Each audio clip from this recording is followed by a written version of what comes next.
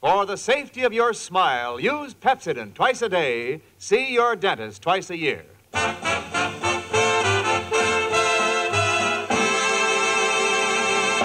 Lever Brothers Company presents the Pepsodent Show, My Friend Irma, created by Cy Howard and starring Marie Wilson as Irma with Joan Banks as Jane. Friendship, friendship, just a perfect friendship. When other friendships have been forgot, theirs will still be hot.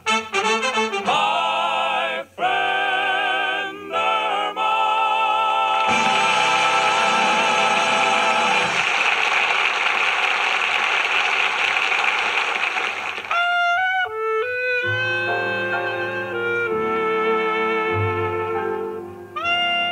Well, here it is, January the 3rd, the beginning of a new year.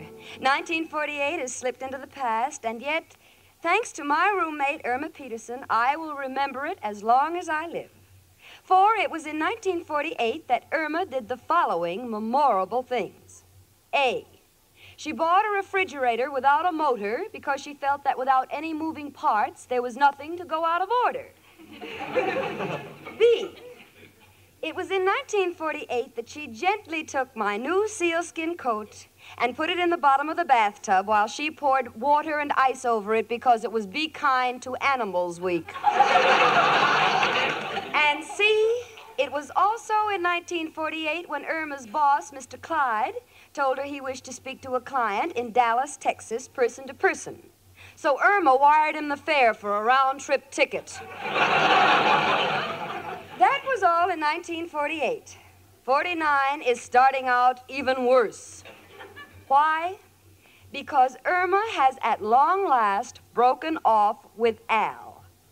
And day and night for the past 3 days, America's #1 fugitive from an honest buck has been bombarding his chicken with various notes and tokens of his love.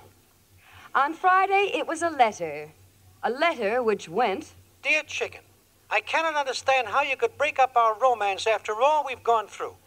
We used to count on each other so much. Now that you've left me, I can no longer eat. I go without breakfast, lunch, and dinner.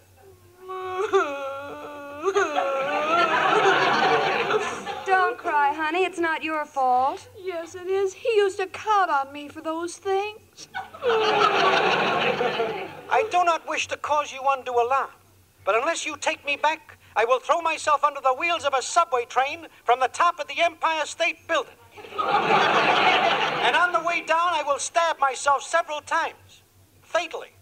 And if that don't work, I will take poison. And if nothing happens by the time I hit the ground, we'll do something desperate. He's figured more angles than a 4-way cold tablet. It's too bad things have to come to this sudden end, just when I thought of a real money-making plan. Oh, no. Yes, a plan that would make us rich. It's a special weight recorder for wives who are suspicious of their husbands.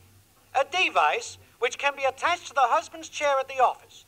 When his secretary sits on his lap, the additional weight is recorded, and the wife has got him with the goods. So you see, Chicken, unless you have a change of heart, the world will lose a great mind. Adios, Al. That was Friday. Early Saturday morning, a single lily was delivered to Irma. A lily which I am quite certain I saw clasped between folded hands in the window display of Hocker's mortuary. And on the card, tenderly inscribed, were these immortal words. Dear Chicken, I send you this single lily because the hands that last held them were as cold as your heart. Desperately, Al. So much for Saturday. On Sunday, sheer grief gives way to determination in the form of a love poem, a work of deathless art. Dear Chicken, like a little squirrel needs his nut, I must have you and no one but. Enough to tear your heart out, isn't it? But all this hasn't made the least impression on Irma. She's completely wrapped up in thoughts of her new boyfriend, Melvin Baxter. Jane, What, Irma? what do you really think of Melvin? Well, from what I've seen of him, he strikes me as being reliable, ambitious, and sincere.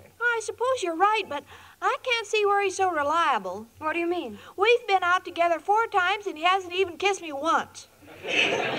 Well, maybe he's a bit bashful. Gee, Al was different. He kissed me 4 times before we were introduced. Irma, you sound as if you're still a little sweet on Al. Oh, no, Al is a forgotten chapter. Since I've been going places with Melvin, life is just a new thrill. You don't know what it means to a girl to go on a subway with a man and have him pay your fare. I have lived a little, too. And Melvin is so considerate. Look, and honey, sweet. you can tell me all about it while we walk down to the beauty parlor, huh? Oh, all right, Jane, let's go. Now, what were you saying about... Oh, look, Irma, there's another letter in the mailbox. And I think it's from guess who. Oh, let me see. Well, read it while we walk, huh? All right.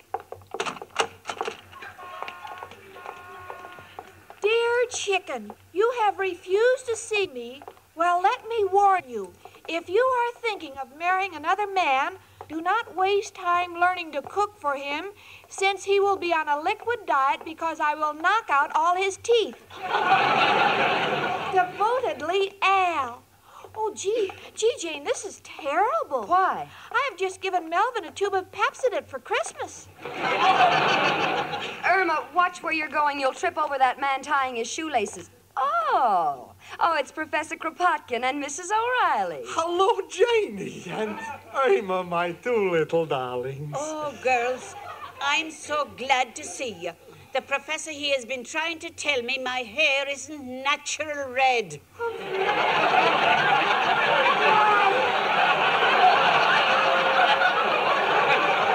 Of course it is, Professor. I was with her when she bought it. It said natural red on the box. Irma.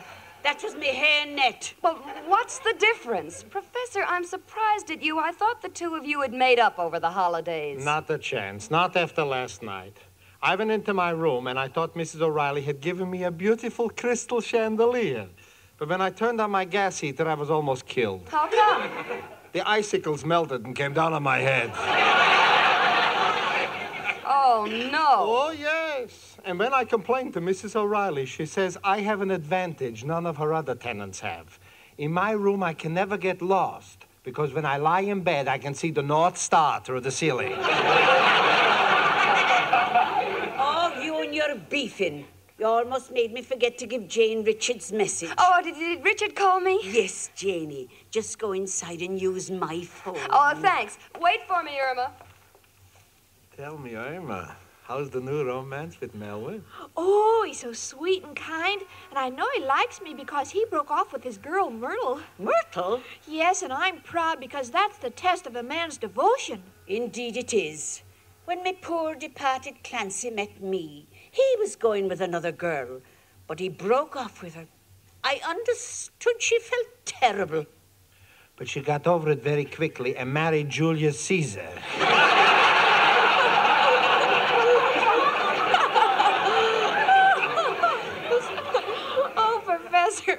You're always kidding. I saw the picture. Julius Caesar is married to Vivian Lee. Oh, come on, Irma. I've got to hurry. Must be a big date. Well, I'll see you later, girls. Be careful, Mrs. O'Reilly. You'll fall into that ash can and they don't collect it till Wednesday.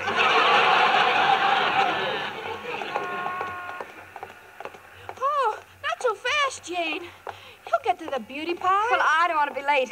Richard is taking me out tonight, and you and Melvin are invited. Gosh, how did this happen? Well, he just explained that one of his clients is in some sort of scandal, and while Richard isn't involved directly, he doesn't want to be any place where he can be pestered by reporters.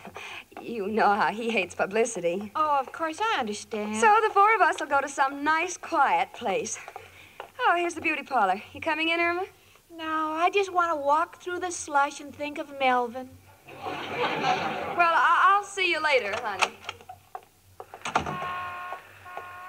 I'm in the mood for love simply because Chicken. Simply because Chicken. you're... If you don't go away and let me finish this song, I'll call an officer.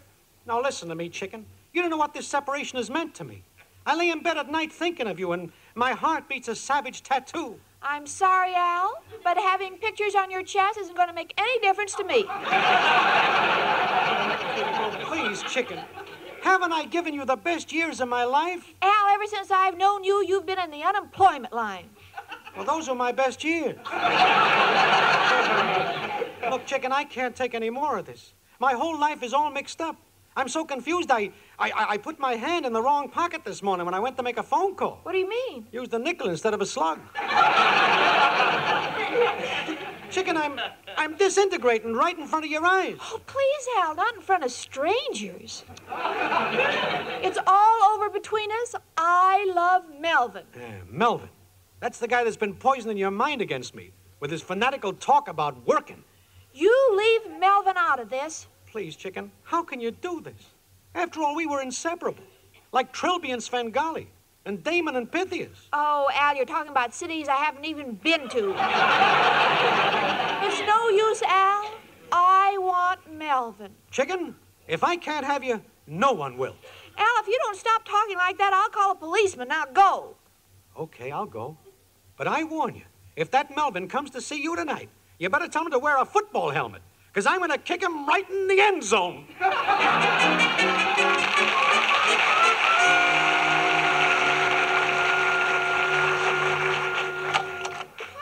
hello, sweetie. Well, Irma, what's wrong? You look all upset. Oh, it's nothing. Besides, when Richard gets here, everything will be all right. Richard? What do you mean? Oh, when the policeman comes, he can be a witness. Policeman? Witness? Irma, what are you driving at? Oh, I ran into Al on the street, and he's coming over tonight to murder Melvin. Oh, no. And Richard doesn't want publicity. Irma Peterson, why do you always have to get mixed up in these things? I don't know, Jane. I guess I'm just a good mixer.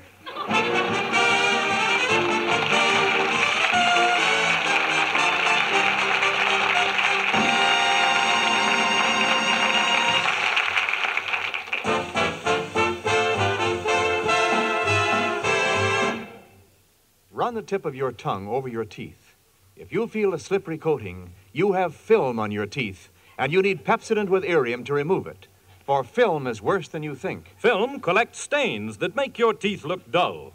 Pepsodent toothpaste removes film, makes your teeth look bright. Film harbors germs that cause unpleasing breath. Pepsodent removes film, makes your breath fresh and clean. Film glues acid to your teeth, the very acid many dentists agree is the cause of tooth decay. Pepsodent toothpaste removes film and the acids it contains. Film never lets up. It forms continually on your teeth.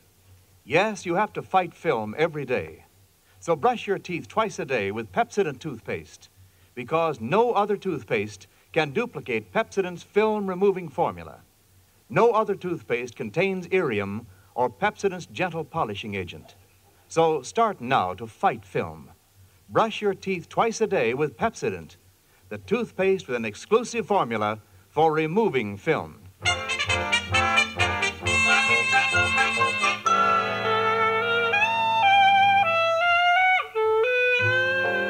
Well, I am just about beside myself with anger. Richard, who is purposely taking me out tonight to some out-of-the-way place to avoid publicity, is about to walk into a homicidal spotlight. And Irma is completely unconcerned. She is lost in her dream world.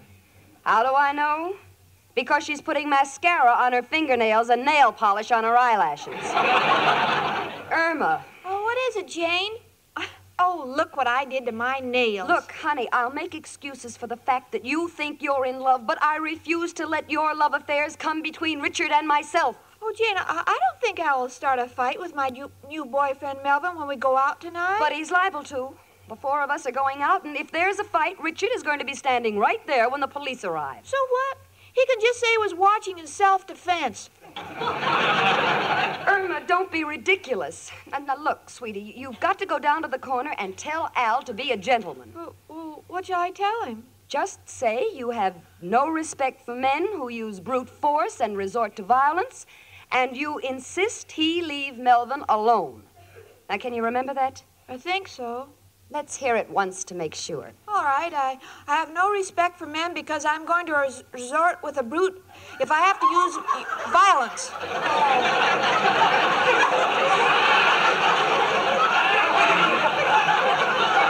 No, go down myself. Jane, believe me, Al will never start a fight. Well, what makes you so sure? Well, because fighting's too much like work. And that's enough to make Al sick. Say, you've got something there. I never thought of it that way. Oh, certainly, Jane. This is going to be a quiet evening. Well, now I'm relieved. Oh, Richard will be here any minute. I'd better start dressing. Oh, Jane. Yes, sweetie. You don't have to be afraid to wear your new evening gown when you go out with Richard tonight because I fixed it. Oh, that's nice. What? You fixed it? Yes, I didn't want you to catch cold, so I patched up the front and the back. Irma! Irma, that's the new neckline. Where is it? Oh, well, thank goodness you sewed it by hand. I can get these stitches out without too much trouble. Oh, I'm sorry, Jane, but in this weather, I thought... You get the phone. I'll slip my dress on. All right. Hello? Oh, it's you, Al. Huh? No, Melvin isn't here yet. But, Al, I don't want you to start a fight up here because... Oh, you don't intend to? Oh, all right. Yes, I know you're being considerate. Thank you. Goodbye. Jane? Yes, Irma. You see, all your worries were for nothing. That was Al. Oh, wonderful. Then he isn't coming up here to start a fight. No, he said he'd start out front because there's more room to swing. What? Oh, Irma.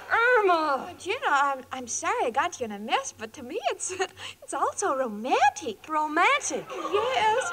Just imagine 2 men fighting over me. Little me, the center of attractions. It's like 2 birds fighting over a worm. Jane, my life was nothing, and now I'm suddenly become important. 2 men are fighting over me savagely, furiously, like 2 Roman alligators. That's gladiators. And Irma, I don't see anything romantic about it. Ooh, I do. Personally, I think love is too tame these days. I'd like to go back to the days of the cavemen. Oh, I suppose you'd like to be pulled across the countryside by your hair? Oh, I wouldn't mind as long as I knew that someday my husband could afford a car. Come in. Hello, girls. Oh, Mrs. O'Reilly, you're just the person I want to see. Why, Jane, you look upset. Is there anything wrong? Everything is wrong. Irma's new boyfriend, Melvin, is coming over tonight, and Al says he's going to beat him up. Well, now, if there's anyone he'll listen to, it should be Irma here. Irma? She is looking forward to it. She thinks it's romantic to have men fighting over her. Oh, I know how she feels. When I was a young girl, I met 2 fine lads at a dance. And when it was over, they started a fight to see which one was going to take me home. The best-looking boy won, and I was very disappointed. Why? The loser had to take me home.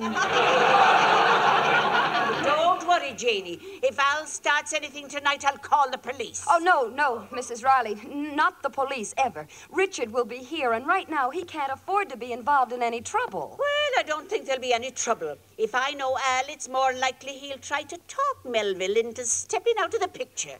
He's probably figuring out an angle right now. Out some way to give that Melvin the work so we'll stay away from chicken. And in a case like this, there's only one man who can help me. Who else but... Hello, Joe. Al, got a problem. Want to get rid of a rival, but don't want to get in any trouble. What is my move?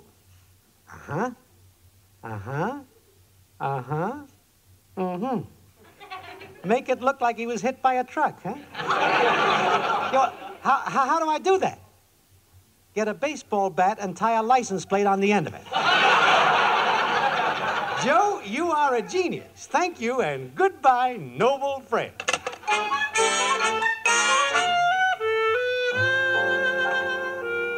Well, I guess Mrs. O'Reilly was right. I was just letting my imagination get the best of me. Everything is calm and peaceful. And I can't wait for Richard to get here. Irma, of course, is anticipating Melvin with ecstasy beyond delight. Right now, she has a sunshine biscuit in her mouth and the book of knowledge on her head. That's to show Melvin she's a smart cookie. Clever? But this I cannot understand. She has just taken a $10 bottle of Madame Cerise perfume and thrown it out the window. Irma, what's the idea? I just read in the paper that Madame Cerise got divorced. If the perfume didn't do her any good, how can it help me? After all, I want to impress Melvin. Why? Why?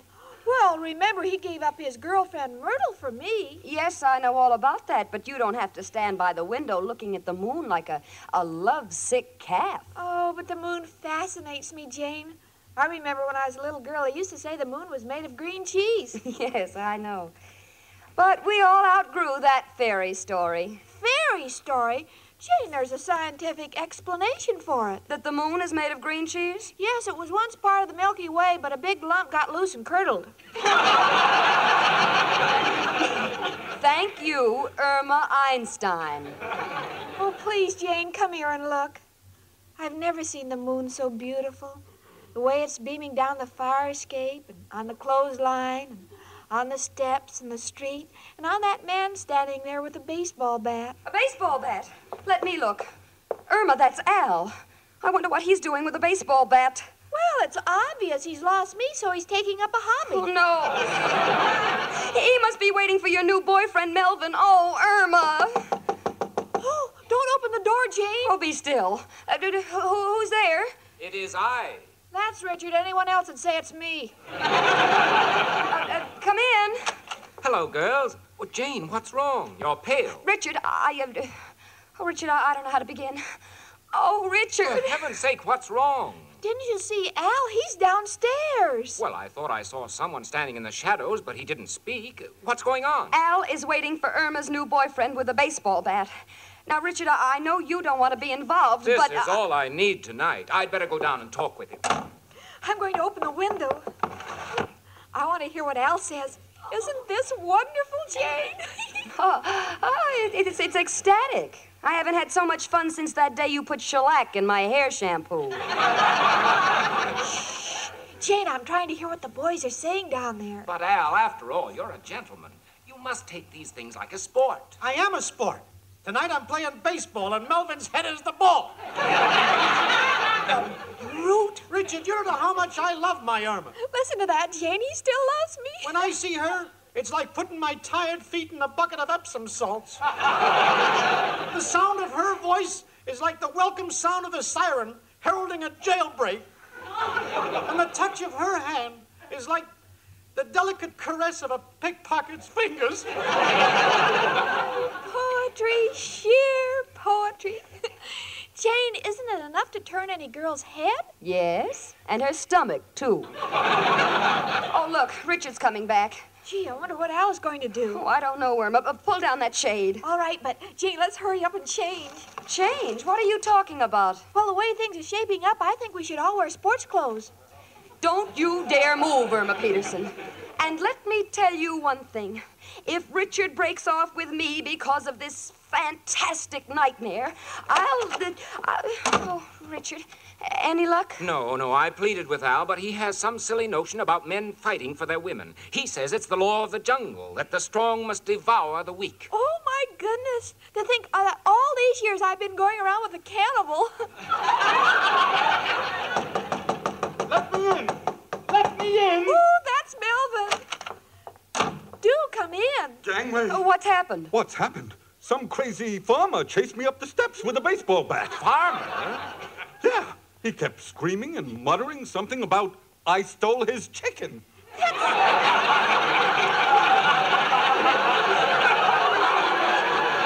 no farmer. That's me. What? I mean, I'm the chicken. The man with a baseball bat is my old boyfriend, Al. Oh, so that's who he is. Well, nobody's scaring me off. I like you, Irma. After all, I gave up Myrtle for you, and you're going to be mine. I'm going right back down there and fight it out with Al, man to man. Oh, Melvin, promise you'll be careful. Oh, I'm not even afraid. Don't let him hit you on the head. Remember, you have to be at work early. Don't give it a second thought. I'm afraid of nothing. But, Irma, if you don't mind, lift the shade a little. I want to see where Al is standing, so he doesn't have too much of an advantage with that baseball bat. All right. Now, let me see. What's the matter, Melvin? Melvin, you look white.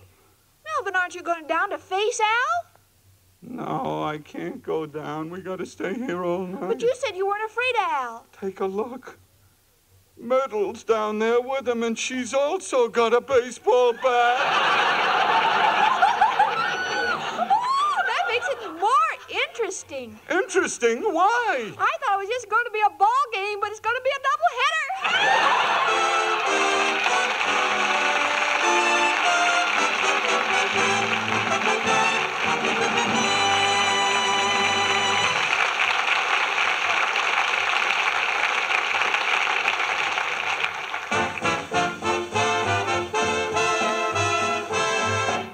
Don't think that you are safe from film. Nearly everyone has it. Just run the tip of your tongue over your teeth. If you feel a slippery coating, that's film. And you'd better get Pepsodent toothpaste to remove it. For film collects stains that make teeth look dull. It harbors germs that cause unpleasing breath. Film glues acid to your teeth. The very acid that many dentists agree is the cause of tooth decay. And remember, film never stops forming. No, it never lets up. So brush your teeth twice a day with film-removing Pepsodent. No other toothpaste contains irium or Pepsodent's gentle polishing agent. No other toothpaste can duplicate Pepsodent's film-removing formula. Get Pepsodent toothpaste with irium today.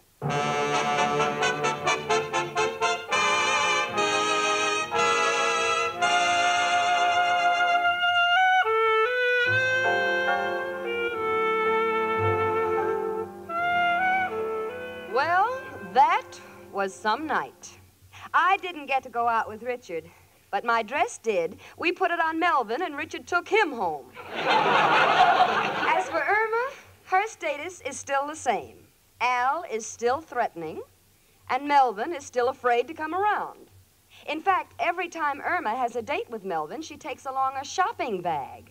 Irma, what's the idea? Well, Al says he'll tear Melvin to pieces, and I want something to bring him home in.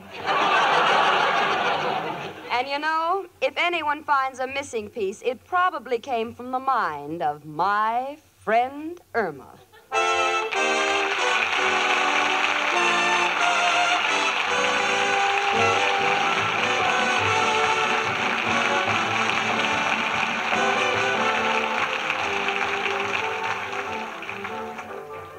My Friend Irma is produced and directed by Cy Howard and stars Marie Wilson as Irma with Joan Banks as Jane.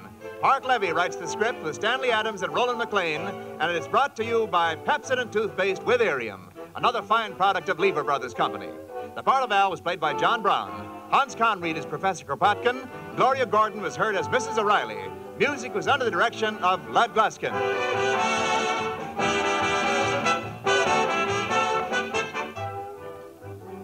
Start the new year right by resolving to be careful when you're out driving. Remember that winter weather brings an extra hazard to the highways. So drive safely and adjust your speed to the road and the weather. Pedestrians, too, should use extra caution. Remember, accidents don't always happen to someone else. It pays to be careful. This is Wendell Niles speaking. B-R-I-S-K, brisk flavor. That's what you get in Lipton tea. Yes, brisk flavor that picks you up, brings you back alive in a hurry. Brisk flavor that comes from Lipton's very special blending of the finest orange pekoe and pekoe teas. Try it. You'll find that this brisk flavor of Lipton's leaves you refreshed and ready to go again. And you can enjoy it often, because even wonderful tea like Lipton's costs less than any drink except water. Always ask for Lipton tea, the brisk tea, with that heartwarming Lipton lift.